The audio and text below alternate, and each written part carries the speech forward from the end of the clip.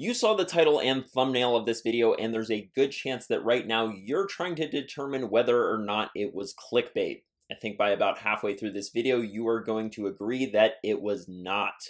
So let's talk about arguably the most important nutrient for cyclists and other endurance athletes, and that is iron. In short, iron is responsible for getting oxygen from the air we breathe to the working muscles. However, in some sort of twisted irony, pun very much intended, endurance training like cycling, running, swimming, etc. has actually been shown to diminish iron stores. If you're tired all the time, lost motivation to train, or you just don't have the snap that you used to, low iron could be the reason. Today we'll be getting into the science on why iron is so important for endurance athletes, why and how much training depletes it, and what the solutions are.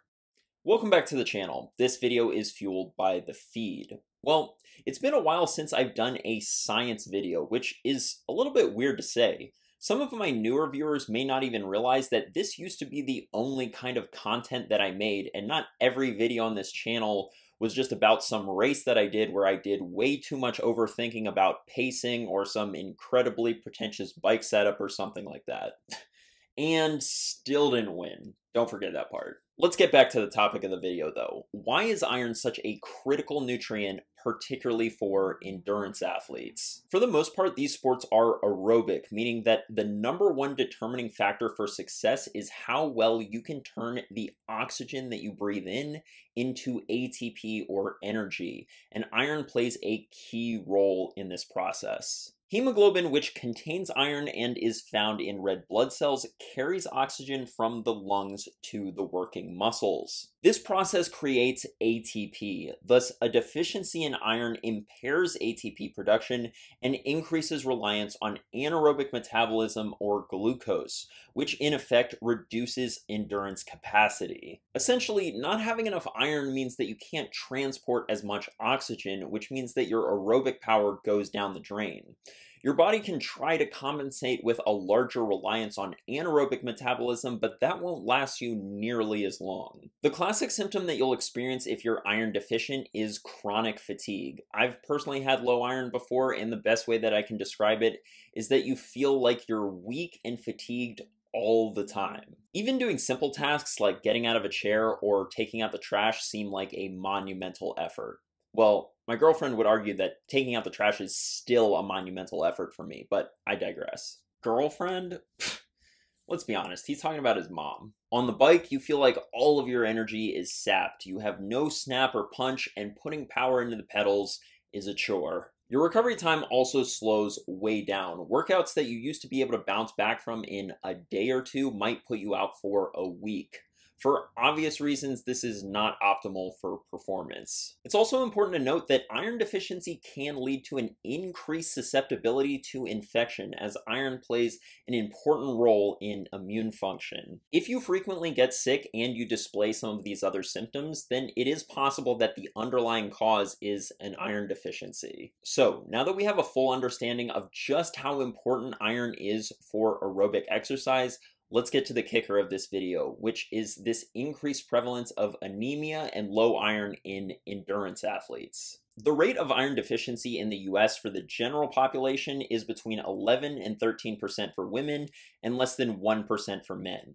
The reason for this discrepancy is, of course, the fact that women menstruate and in the process lose a lot of iron, but also the fact that women generally take in less iron in their diet. Again, this is just for the general population.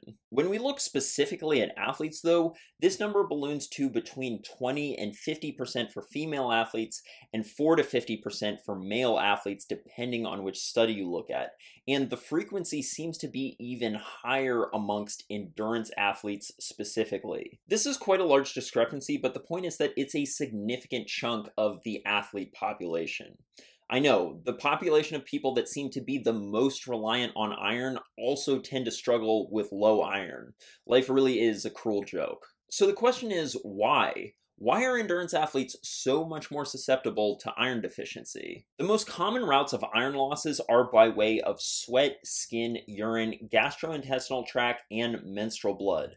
I think you can see where I'm going with this. The amount of iron lost in sweat increases simply because athletes are sweating more than their sedentary counterparts. That being said, it does seem likely that heat acclimation reduces sweat iron concentration, but there's no getting around the fact that if you exercise for hours a day, then you're sweating a lot more than the average person and therefore losing a lot more iron. Exercise can also increase the amount of blood loss in urine as well as increase gastrointestinal blood loss, not to mention the lifespan of a red blood cell in an endurance athlete can be reduced significantly, and this further increases iron losses. For these reasons, the iron needs of an athlete, specifically an endurance athlete, are much higher than for your average person. It's estimated that iron requirements may be 30 to 70% higher for athletes. And of course, this is an issue that female athletes need to be particularly vigilant of, as well as frequent blood donors and vegans and vegetarians. That's right, for all the health benefits that plant-based foods provide, unfortunately, they do also have a reduced iron bioavailability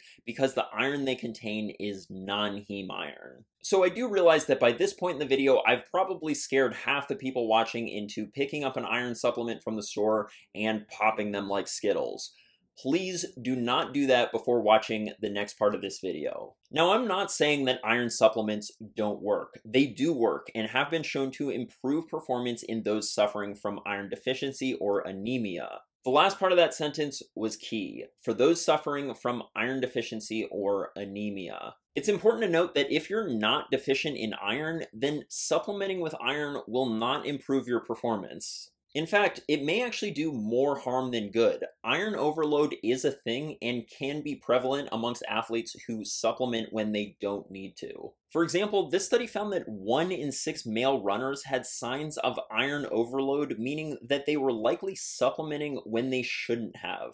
Why is this a big deal? Isn't it better to be on the safe side and be a bit too high than a bit too low?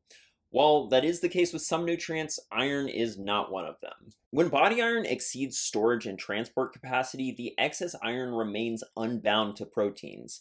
This free iron causes lipid peroxidation and free radical production, processes that damage the cardiovascular system, kidney, liver, and central nervous system. For these reasons, even if you're experiencing symptoms of low iron, most notably fatigue, and in endurance athletes a loss of performance, that doesn't mean that you should just take an iron supplement and hope for the best and see what happens.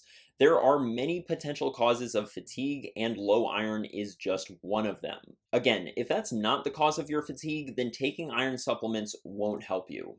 For this reason, please get blood work done before starting on iron supplements and get a healthcare professional to help you interpret the results. Too late. Anytime I hear take a pill and get faster in the same sentence, I just order a year's supply and leave the test tubes for the nerds. So assuming that low iron is a concern for you, what can you do about it? As with any nutrient that you're concerned about getting enough of, the first place to start is your diet. And there's a couple things that you need to know that can help boost your iron intake and absorption. The first and most obvious is to consume foods that are naturally high in iron and iron-fortified foods.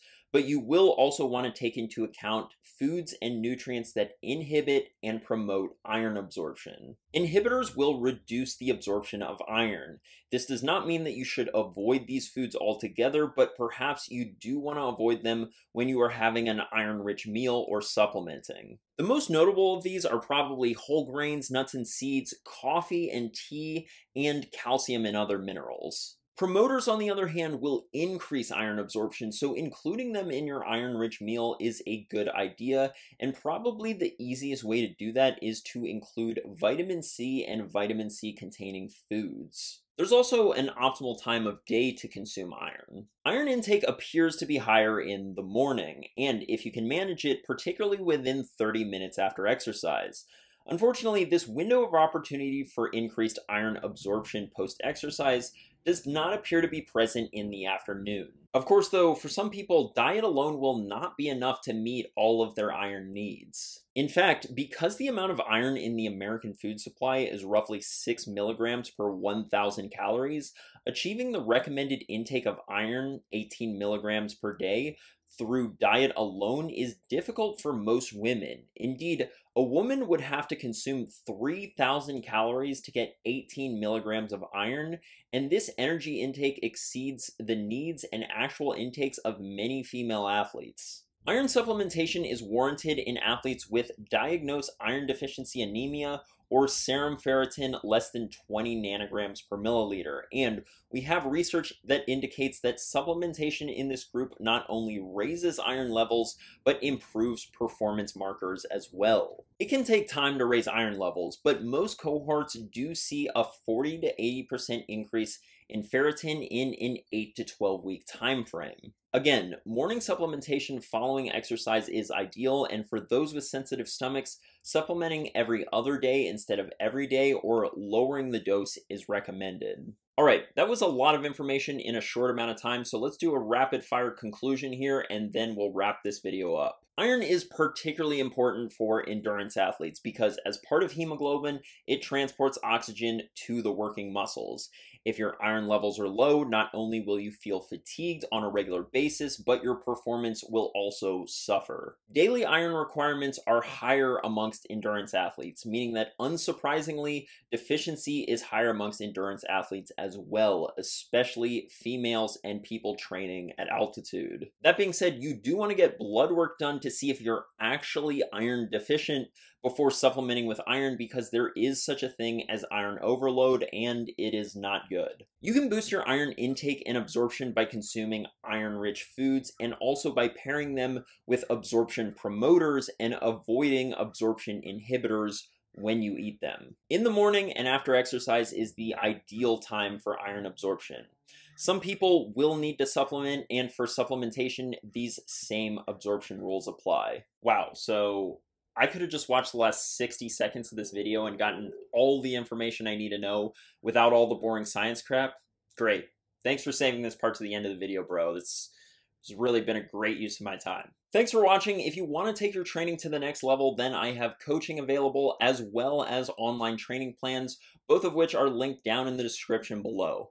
If you enjoyed this video, be sure to give it a like, subscribe, and share it with your cycling friends. I'll see you in the next one.